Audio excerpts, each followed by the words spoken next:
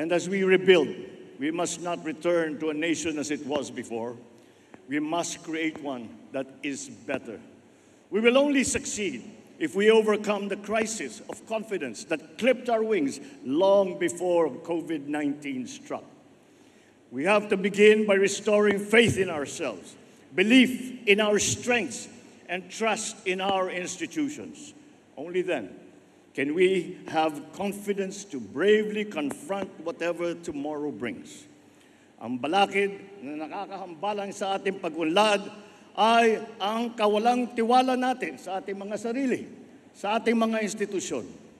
Bakit marami sa atin ay napakababaw ng pagtingin sa ating kakayahan? Bakit naging marupok ang paggalang sa mga batas at alituntunin? Simpleng batas trapiko, hindi nasusundan. Ang kalat, itinatapon kung saan-saan. Uso pa rin ang palakasan, talamak ang palusot. Gustong makalamang, ayaw lumaban ng patas. Hindi pwedeng ibunto ng sisi sa taong bayan paulit-ulit na pinangakuan pero hindi natutupad na pangako. Hindi natin pwedeng sumbatan ang masang biniguna ng maraming beses.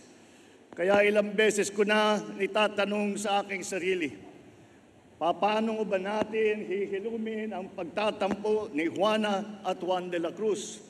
Paano natin ibabalik ang tiwala nila sa gobyerno, sa kanilang sarili, sa ating kinabukasan?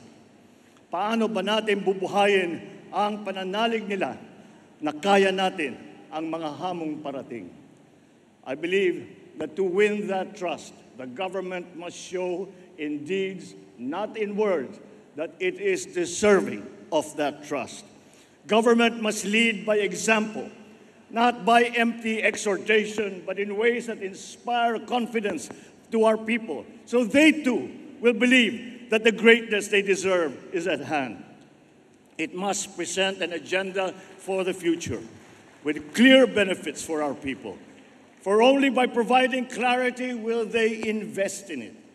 We must craft a blueprint for progress, a plan that inspires hope and promises change, because without one, we will be inflicting the old and outmoded views on our people, denying them the benefits that innovation and that empowerment will bring.